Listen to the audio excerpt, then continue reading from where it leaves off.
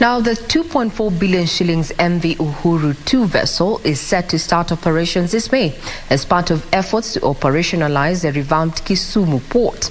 Internal Security and National Administration Principal Secretary Dr. Raymond Omolo says the vessel, built by Kenyan Shipyard Limited, is near completion and will revolutionize port operations in the area. Construction of the 100-meter MV Uhuru II started in May 2021. The vessel has a capacity of carrying 22 wagons and an estimated capacity of 2 million liters of crude oil per trip. It is expected to augment MV Uhuru I, which was constructed in 1966 in shipment of oil and other goods to Uganda and Tanzania through Lake Victoria.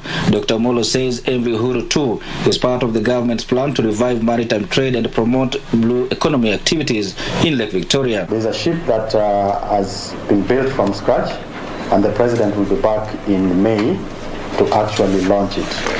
And we expect the other presidents from the region to participate in that. He says other programs in the pipeline include the revival of piers in Siaya, Busia, Kisumu, Homa Bay and Migori counties, and the construction of a ring road to connect the 5 counties. Most recently, in the president's visit, there are engagements and there are commitments as well that have been made. Still within the lake, there is a rehabilitation of the piers in Homa Bay County, that is in Kindu Bay, in Homa Bay and Mbita.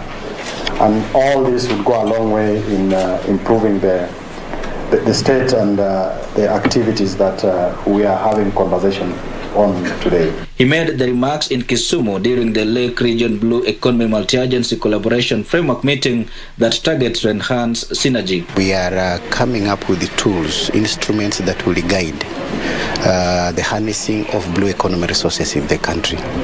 Right now we have a national blue economy strategy, which is at advanced stage, that we are going to validate in the next 1 week, that is going to bring synergy so that we have all the key stakeholders.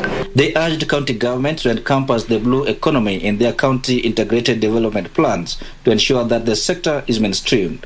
We commit to request the ministries and state departments concerned to consider including blue economy activities in their revised contracts. Done this way, agencies and county governments will have blue economy specific budget lines. It is these budget lines that the Lake Region Blue Economy Multi-Agency Technical Committee will put together into a monitoring and evaluation tool. I'm impressed by the work done in the aquaculture space.